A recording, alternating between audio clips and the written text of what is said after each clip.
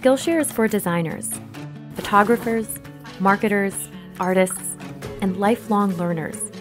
Skillshare is for foodies, commuters, risk takers, the young, and the young at heart. It's for strategists, free spirits, purists, the bold, the curious, the characters, the makers, and the breakers. Skillshare is for everyone, an online learning community with thousands of classes to advance your career, improve the world, and pursue the work you love. What will you learn next? It all starts on Skillshare.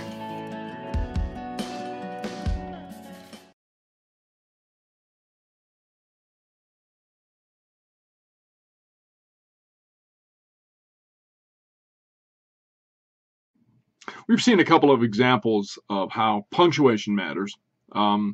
In this lecture, we're going to take a look at the comma, which is a very useful little punctuation device, and it seems to be modest and seems to not matter that much.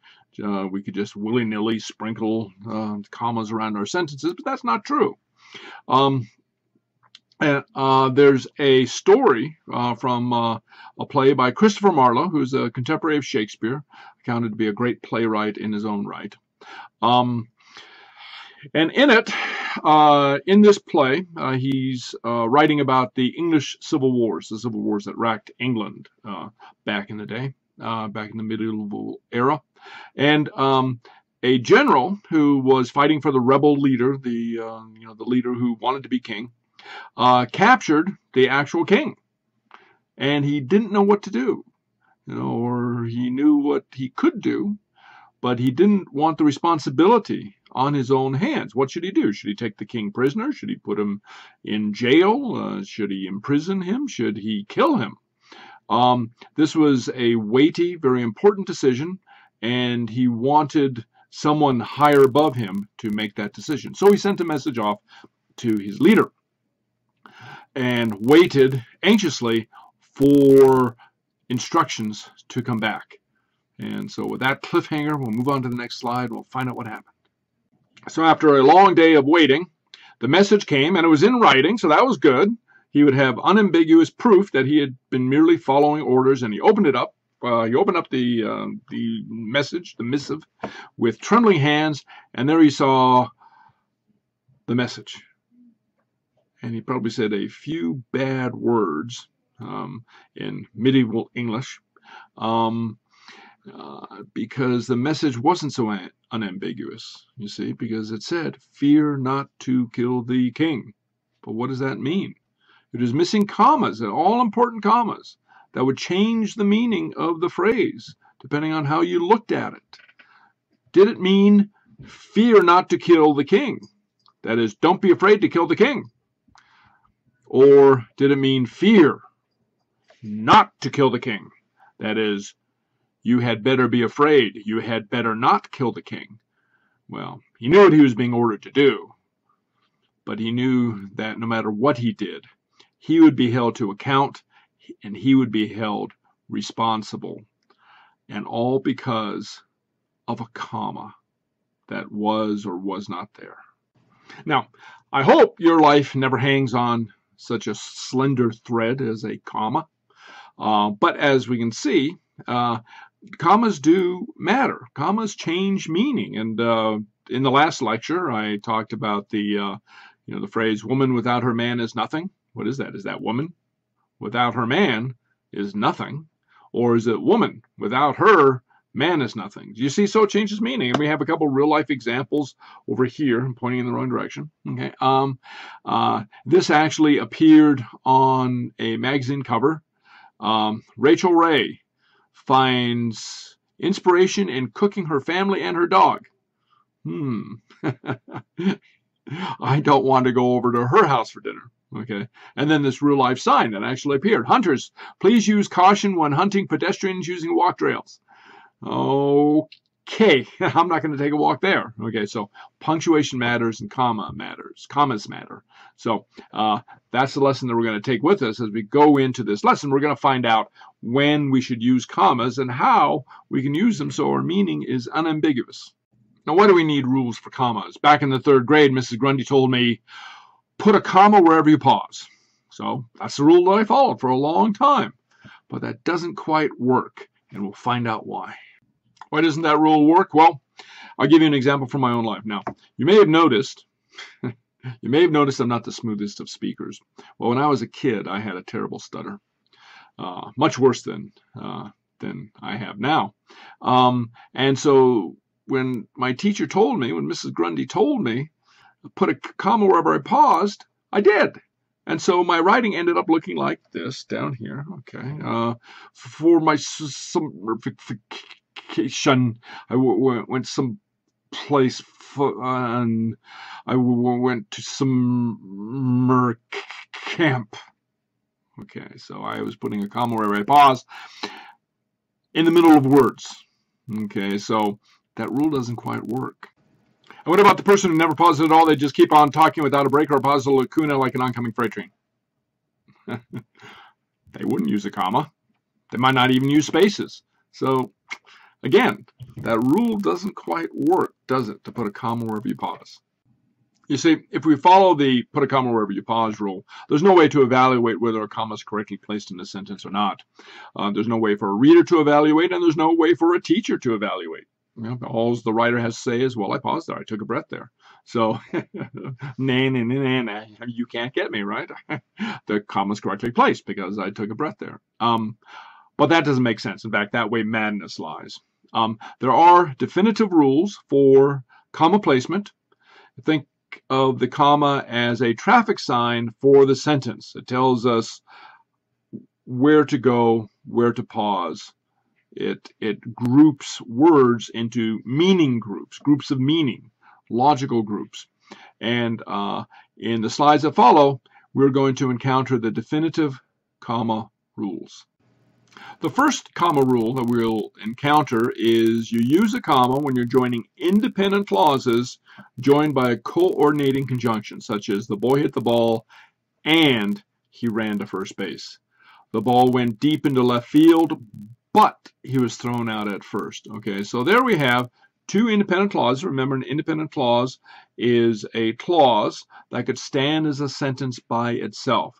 And they're joined by a coordinating conjunction, which is one of the fanboys. So here, now we're starting to link everything that we've learned together. Okay, so that's number one rule, when you're joining independent clauses with a coordinating conjunction. Just a couple more examples of this first rule, the joining of two independent clauses using one of the fanboys, for and nor, but or yet or so. The boys wanted to stay up till midnight, but they grew tired and fell asleep. I thought I had the biggest bag of candy, yet Opal proved me wrong. Okay, so here we see a couple of the comma uses, well, the one instance of the comma use in a couple of different examples. The second rule is that we use a comma to set off an introductory element. That is a word, a phrase, or a clause that precedes the main part of the sentence, that precedes the independent clause. That's the main part of the sentence. And we have a couple of examples over here. However, it was still cold. You see that however sets off the main part of the sentence, the independent clause, it was still cold. A phrase can be seen in the next example. In the fall, comma, we enjoy watching football.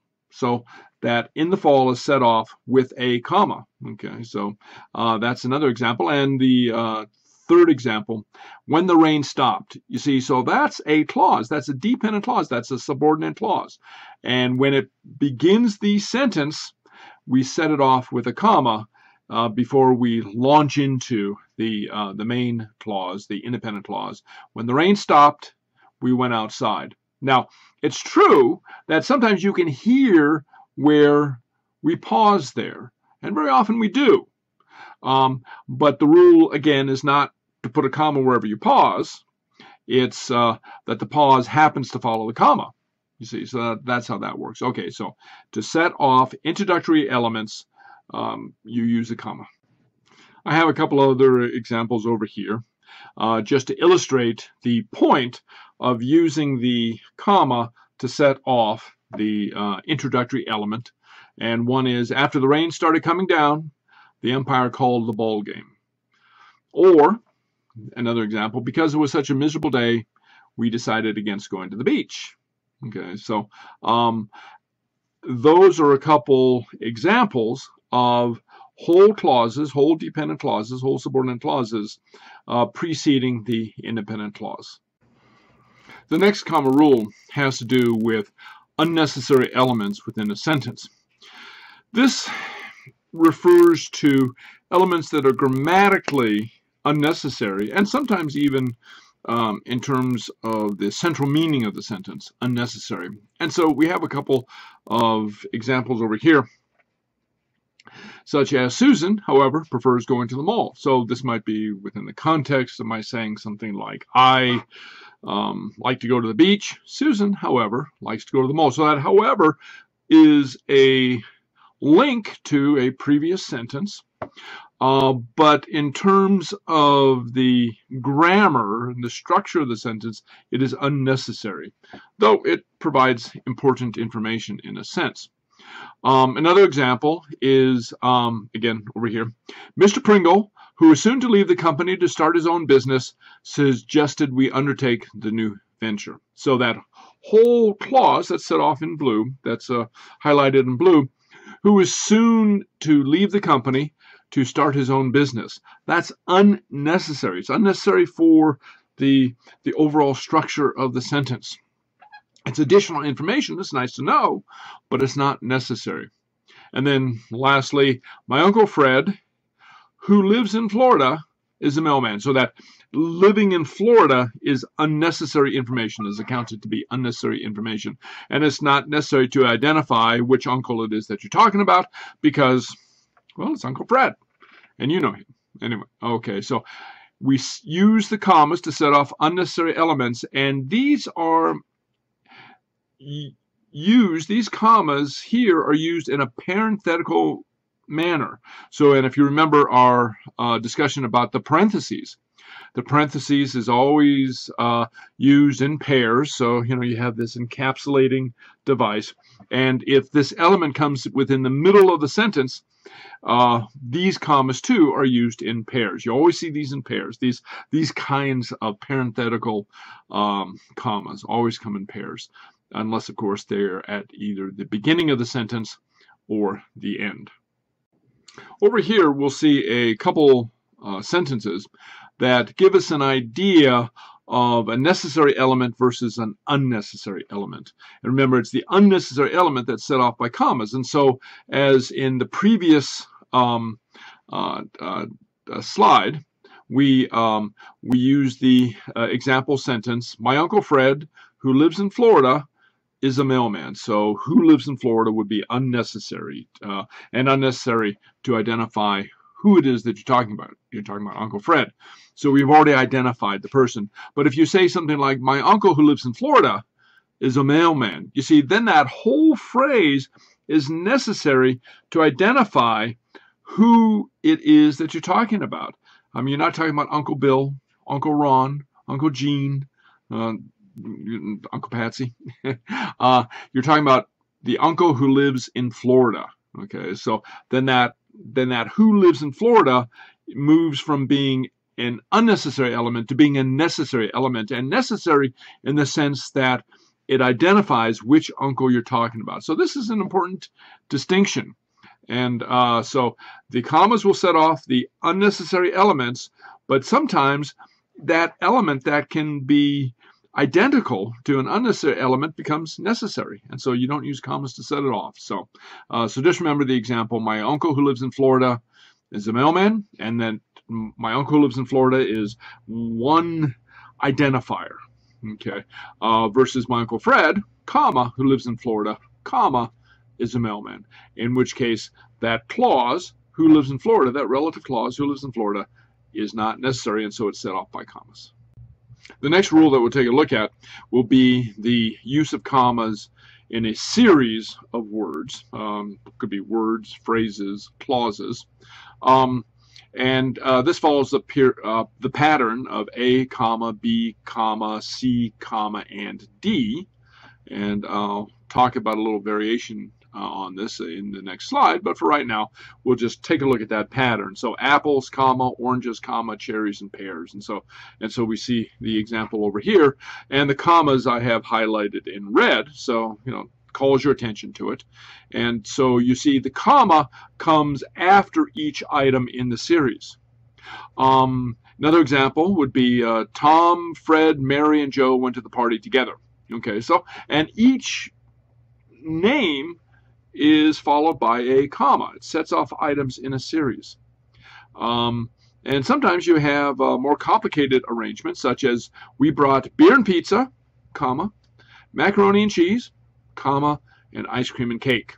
Okay, so that's a weird potluck type of party, but nevertheless, that's what we all brought. Okay, so, and the last one takes a look at the uses of actual clauses set off with commas. So the quarterback threw for 300 yards, the crowd cheered wildly, and our home team won the championship. And so we have a comma after each one of those clauses.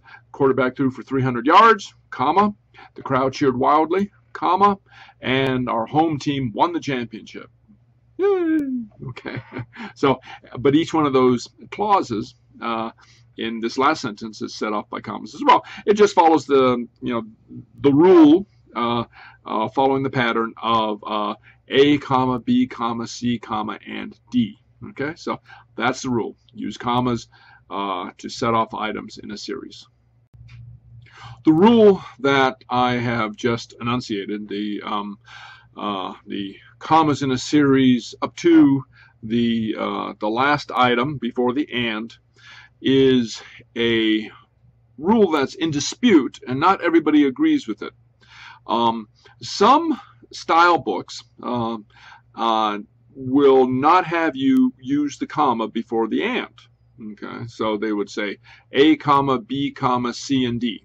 Okay, versus the method that I suggested, A, comma, B, comma, C, comma, and D.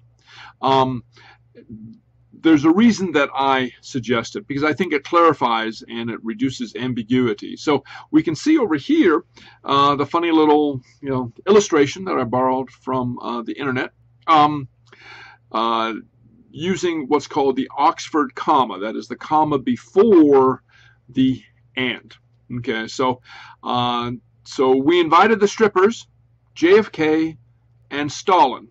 Okay, so we invited the strippers, comma, JFK, comma, and Stalin. So that becomes very clear that, as the drawing shows, we invited 4 people, JFK, Stalin, and 2 strippers. Okay, what a fun party. Okay, but without the Oxford comma, it becomes a little ambiguous, and it's very possible to interpret the sentence, we invited the strippers, comma, JFK and Stalin. So JFK and Stalin becomes a modifier, what's called an appositive to strippers. And so we invited the strippers who were JFK and Stalin. So the 2 strippers were JFK, the American president, John F. Kennedy, and Joseph Stalin, the Soviet tyrant. Okay, those are the 2 strippers. I guess in the afterlife they've taken on other occupations. And so that comma, that Oxford comma, helps clarify all the items are in a series versus doing something else, versus modifying what's come before. So I would suggest using the Oxford comma versus confusing your invitation list to the party. Now, along the same idea, using commas to set off items in a series, you also do this with adjectives that are modifying the same noun. So for instance, it was a dark, stormy night. Okay, so dark, comma, stormy night. And so you don't use a comma after the last adjective before the noun. Okay, so you notice there's a comma between dark and stormy.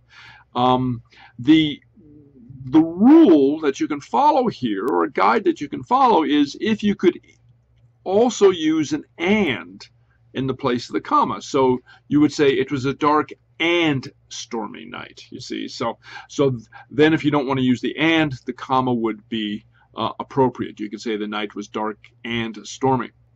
He was a tall, bearded man is another example that we have over here. He was tall, comma, bearded. Because you could also say he was tall and bearded, you see. He was a tall and bearded man. The man was tall and bearded.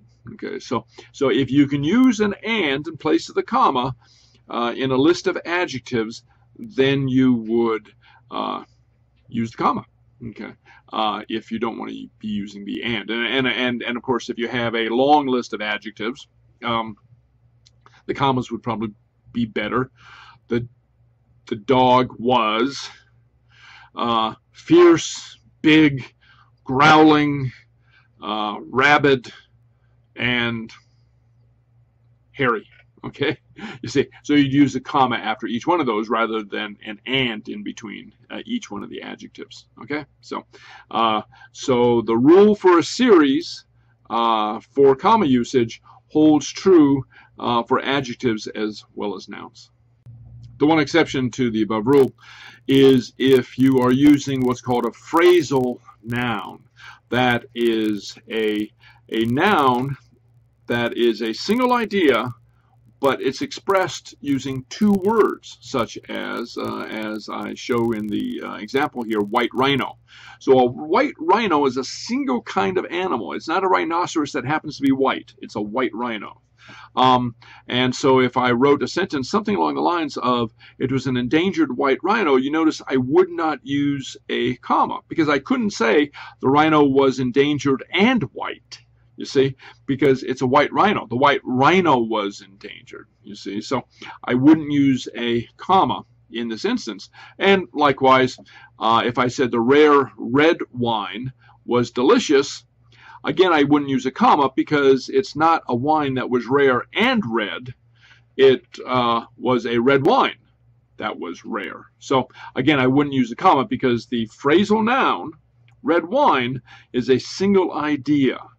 Okay, it's in effect, it's one word, even though it looks like it's two words. So just remember that if you have a phrasal noun, the what appears to be the adjective is not included in your series of adjectives. Okay, so the phrasal noun works as a single word by itself. Another rule has to do with the usage of commas with quotes. And so you use a comma to segue into or leave a direct quote. And so we have the example here. Tom said, quote, "It sure is hot." And, quote, "It sure is," unquote, Mary replied. And so you see that each one of those, we go into the quote, Tom said, comma, and then the quote marks, and then the and then what Tom said. In the response, we have the quote, "It sure is," comma, close quotes, Mary replied. And so we use the comma to enter into and leave direct quotes. But not if you have other punctuation. So again, you know, the whole Mary, Tom dialogue here. Scintillating and fascinating, I'm sure. Okay. You want some ice water? He asked. So notice that we have the question mark because he's asking a question, but there's no comma. It's not, you want some ice water, question mark, comma, or comma, question mark. You don't double up on the punctuation. If there's another item of punctuation used inside the quotes, you don't use the comma as well. And this is a general rule. You don't double up on punctuation.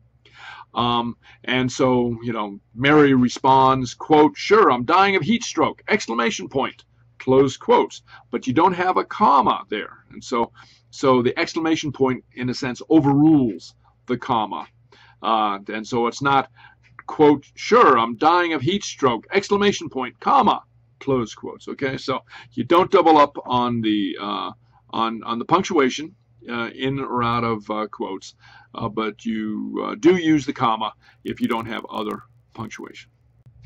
You use a comma also when you're addressing somebody directly. And of course, we don't use commas in speech, and that's very often where we are speaking directly to somebody. But when you record that speech, that utterance, you would use a comma to record it. So you would say, Tom, comma, come in here and do your homework. So that Tom, the name Tom, you're talking to Tom, is set off with a comma. And if the name of the person that you're talking to, that you're addressing, is in the middle of the sentence, again, you'd set it off on both sides as a parenthetical, such as, I've told you many times, comma, Sally, comma, I've told you many times, Sally, that references in the works cited are alphabetized by the last name of the author. And so you see Sally is set off on both sides with a comma. So if you're addressing somebody directly, you would use a comma to set off their name. So here we get to the seventh and last rule for commas, and so we're almost done, so just hang in there. This you might think of as the miscellaneous category. So you use commas in dates, places, and numbers. And so dates, such as the example that I have, where is it? It's over here. He was born on July 4th, 1900 in a thunderstorm. So he was born on July 4th, comma, 1900, comma. Okay, so also notice sometimes we miss the comma after the year. Okay, after the year we miss the comma, but you have to have the comma there as well. So July 4th, comma, 1900, comma. Okay, we traveled to Akron, comma, Ohio on our vacation. We traveled to Akron, Ohio on our vacation. So the Ohio is set off on both sides as a comma. If you want to, you can think of the Ohio, or the 1900 in this case, as parenthetical elements. They further define, further specify what July 4th or what Akron and what state it is that we're talking about is, so if that helps you. So dates and places, and also numbers, and you should be pretty familiar with this. We set it off, we use a comma to set off each thousand. So $4,500 would be 4, comma, 500. The new car from India only costs $4,500 off the showroom floor. So it's a new import from India. They're able to employ less expensive labor and perhaps produce a smaller car, and so it only costs $4,500. Okay. More than 65,000 fans attended the game. So notice we have 65 to represent the thousands, and then the comma, and then the 3 zeros. Okay. American Idol has been viewed by more than 30 million viewers. So 30, comma, 000, comma, and then 000.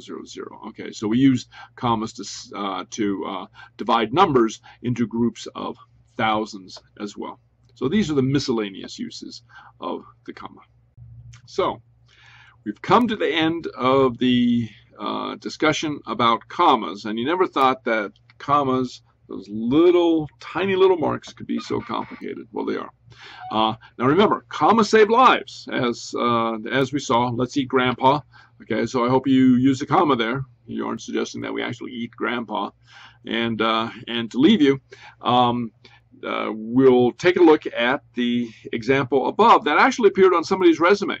And so my hobbies include cooking dogs, shopping, dancing, watching movies, and belly dancing. So the cooking dogs is a little bit problematic, but we're also left confused as to whether this person likes to watch movies and watch belly dancing, or whether it's watching movies and perhaps doing belly dancing. Okay, so anyway, don't leave your reader confused. Use commas correctly, and you'll find them very useful, very helpful in your communication.